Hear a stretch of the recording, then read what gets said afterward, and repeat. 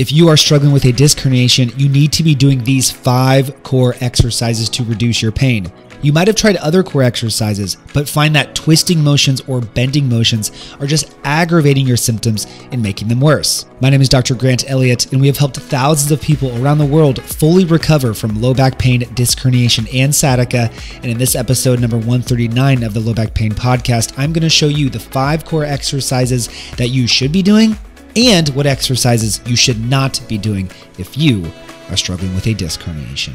Real quick, if you have not joined my private Facebook group yet, you need to do so. It is called RehabFix Low Back Program, and immediately upon joining, you will receive our free step-by-step sciatica guide.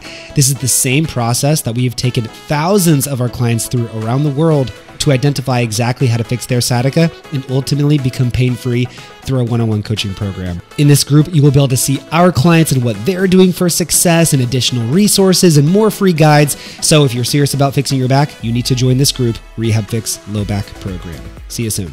So before I tell you the 5 core exercises that I want you to start doing for your disc herniation, I'm going to briefly explain the type of exercises that you might not want to be doing. Most disc issues are posterior disc bulges or herniations. Many posterior disc herniations tend to be aggravated by flexion-based movements. This could be sitting long periods. This bending forward motion can sometimes increase the disc pressure that then increases the pressure on that bulge or herniation, thus putting more pressure on these sensitive tissues or putting more pressure on the nerve and creating more sciatica in the leg. So these would look like crunches, sit-ups, leg raises, Russian twists, or other rotational exercises that you might want to try. These could aggravate your symptoms.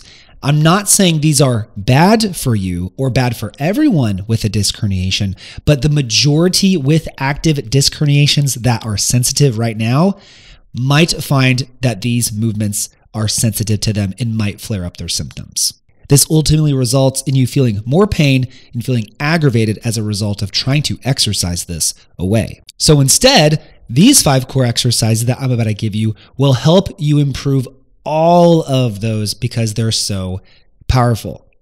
These are variations of the classic Pallof press exercise. This is a very classic low-level exercise that is prescribed to a lot of people with lower back pain because of the benefits it has on the core in improving anti-rotation strength.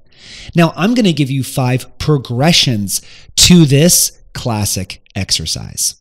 And if you are an audio listener, I'm going to link a video of all of these exercises in the show notes below.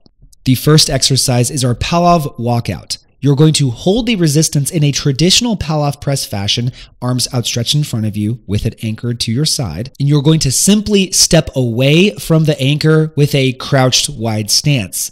This is going to increase the resistance as you step further away if you're using a band, but it's also going to get your hips incorporated, focusing on improving your glute, med, and abductor strength because it is essentially turning into a monster walk or a banded lateral walk. This is killing 2 birds with 1 stone as you work on your core, but also start to really reinforce your hips, which is great for multiple types of lower back issues. The second exercise is our Pallof march. You're going to stay in the same place that you're standing, arms outstretched, maintaining that resistance, but now simply march slowly and controlled in the same place.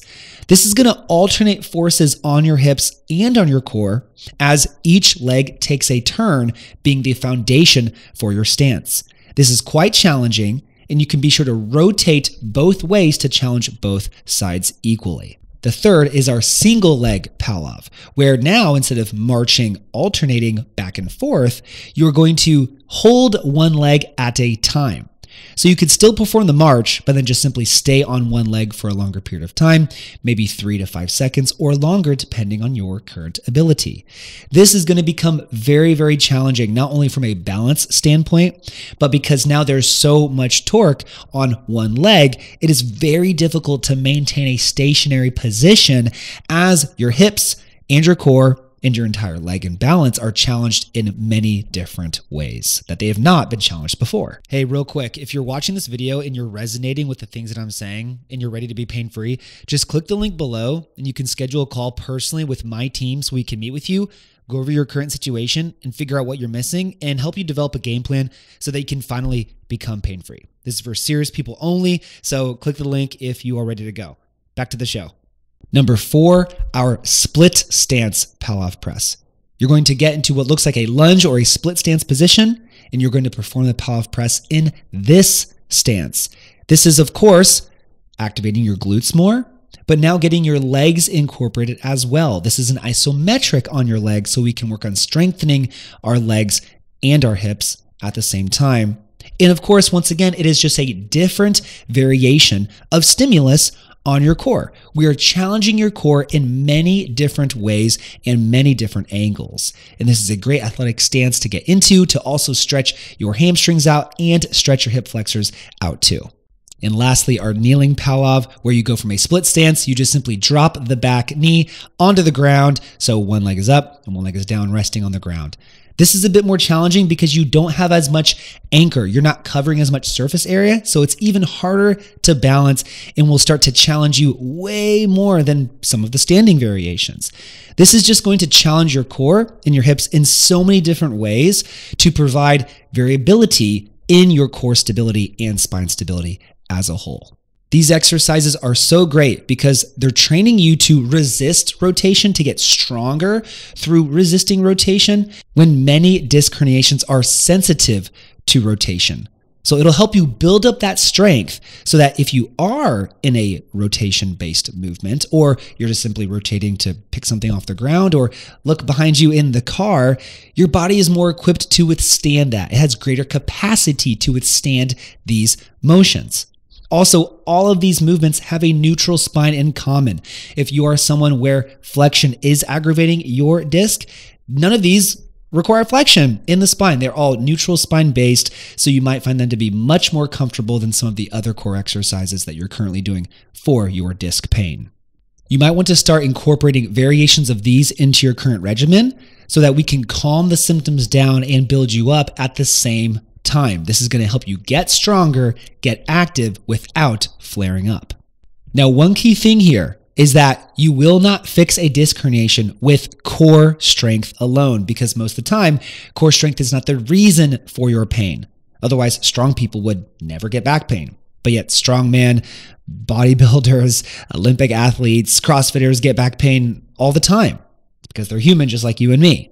Core strength is not the reason for back pain. There are other things involved, but these are great exercises that you can work on for your core without flaring up your symptoms. But you must be combining the appropriate rehab exercises that's going to actually fix the disc herniation.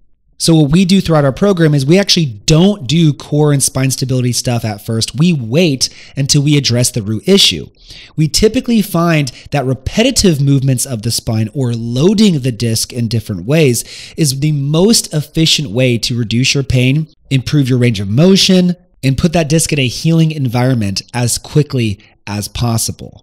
We typically see significant reduction in symptoms within a matter of a couple weeks if we're loading the disc the right direction. And the most common discs that we work with are posterior discs, where sitting for long periods is aggravating, bending over to put socks and shoes on is tough, picking things off the ground, going from a seated position to a standing position can be really tight. These are the most common symptoms that we hear with our disc herniation clients. So we want to find the right movements of your disc first to massively improve your pain and range of motion in a short period of time. And then once we actually start to address the root problem and move that disc and make it happy, then we start to build on top of that once we have that appropriate foundation. We get that foundation right, then we start to improve your core stability, your spine stability, your hip stability, get you back into squatting, back into deadlifting, doing more advanced things to get you back to feeling 100% athletic. The order of these things is very, very important. And we've had tons of clients who've told us, hey, I can do all these Pallof movements. I can do planks for 2 minutes. I can do all these things all day long, and I still have back pain. What core exercise am I missing? And we say, you're not missing any core exercises.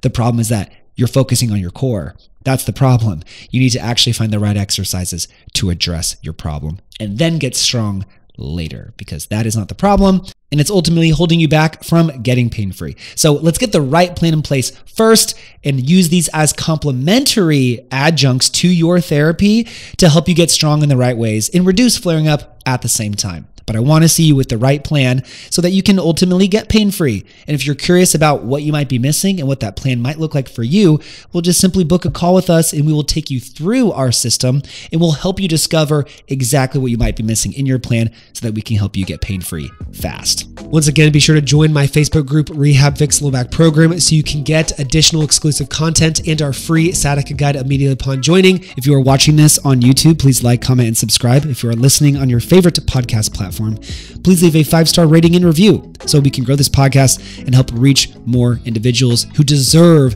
to get results, who feel like they're spinning their tires and getting frustrated in doing so. As always, move more, move in nature, move in the sun. Thank you so much for listening and have a great day.